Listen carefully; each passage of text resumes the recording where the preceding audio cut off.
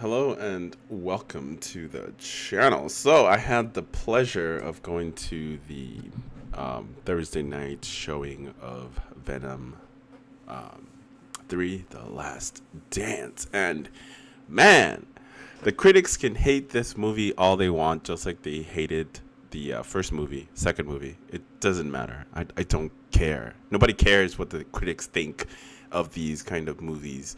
For me personally, I enjoyed the first movie. I enjoyed the second movie. The second movie was okay, and this one I enjoyed the third movie, even though how it ends and everything like that. I'm not really going to be spoiling anything for you. I'm going to leave it so you can enjoy it, yourself.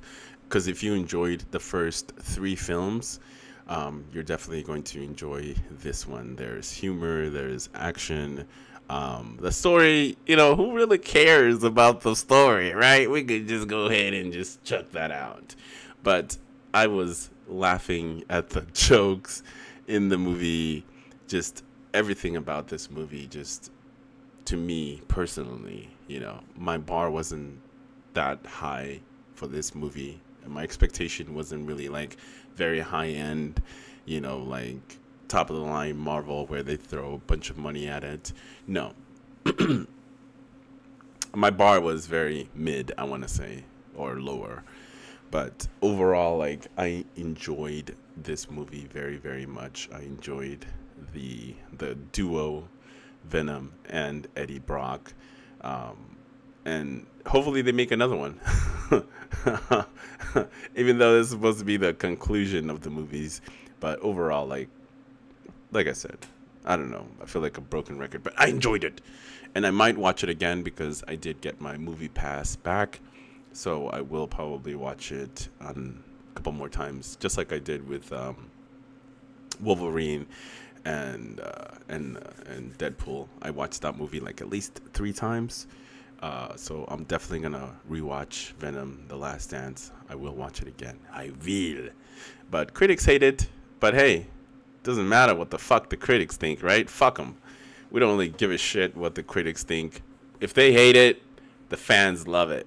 Right now, it's sitting at a 79%, which is pretty damn good for for the fans. The fans like it. Some critics like it, but who gives a shit what some of these top critics have to say? Well, let's see what this one says. It's the top critic gave it a fresh tomato.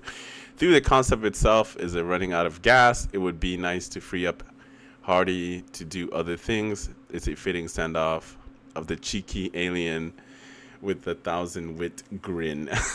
Expect less and never be disappointed. Facts. You right. I expected less, and I enjoyed myself. I enjoyed the movie. Anyway, this is the weakest of the three, mostly because it has too many action set pieces and not as much alone time for our fan favorite dysfunctional couple. I want to say it's the opposite. There's plenty of action in the movie, but you still get that buddy comedy. Venom will be telling jokes and doing other things, and it's just such a great pair for the two people. Beings, I don't know. Your enjoyment of the film may depend on how much you ship Sim Brock, on how much they can carry through. Top critic: in a franchise full of Spider-Man wannabes, the one most associated with Spidey ended up being the most successful because it was about a true connection rather than tenuous connections between multiversal IP, which makes sense. I mean, they didn't really do anything with the connection that they made from the other movie where everybody got dragged into different universes. They just kind of like, the movie picked up from right there where it left off, and then it just kind of like took off. From there, it's just nonstop. I was not bored at all. I enjoyed my time there in the movies, and you will too, especially, like I said, if you enjoyed the first film. You will enjoy this one too. Just don't set your expectations too high, because you will be extremely disappointed if you're looking for like award-winning, kind of writing or something in that caliber, you will be highly, highly disappointed. But if you just go there with a low expectation, or if you enjoyed the first two movies, then you will enjoy the fuck out of this movie. And I'm saying this now, everybody knows it, but I think that this one is probably better than the Joker movie. The Joker 2, I still haven't seen it. I've seen the first one. I've heard so many negative things about the second one. Maybe I'll go see it, but I don't know if I want to waste, like 2 hours of my time to go watch that movie. A lot of people did not like it. It's not made for fans. It didn't really just from the moment that they said it was gonna be like a musical, I was already out because I'm not really a huge fan of musicals, and that was the main reason why that movie just kind of turned me off. But this one will definitely make its money back and some. I mean, just looking at the box office, it's already at 94.8 million, and it had a 120 million budget, and you gotta count, advertising.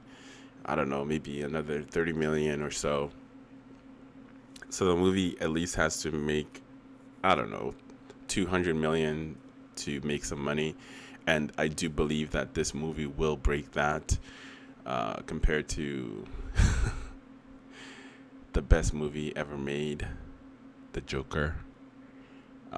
Let There Be Carnage. Let's see which one. How much did that movie made? See, look at that, 506 million. So this one is easily gonna do, 300, 500,000, at least globally. In the States, it's still gonna make money, but most of the audiences that watch this are gonna be from overseas. So that's where this movie is really gonna shine, where it's really gonna make its money.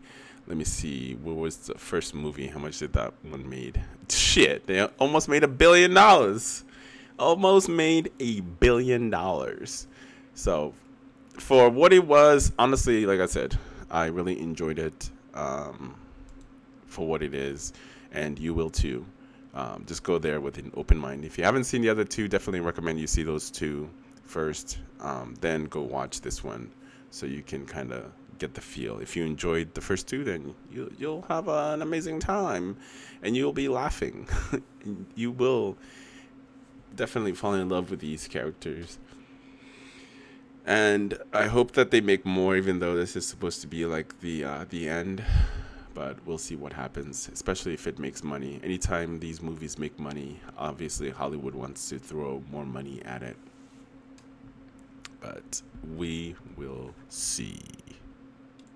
Ah, yes, IGN. Bad! And let's see what they gave. I think they gave Joker, the Joker movie, like a 7. A 7 out of 10. Venom gets a 4. Never mind, I lied. They gave it a 5. So it's crazy that Venom gets rated less than Joker, even though, to me, honestly, Venom 2 is a better movie than the Joker 2. But anyway, you guys let me know in the comments below. Will you be watching Venom: The Last Dance? I definitely recommend it if you've seen the other ones. Definitely. I would give it a, if for you to go watch it, 10 out of 10. Go watch it. Go watch the fucking movie, okay? You will enjoy it. You will have a good time. All right? As always, make sure to like, subscribe.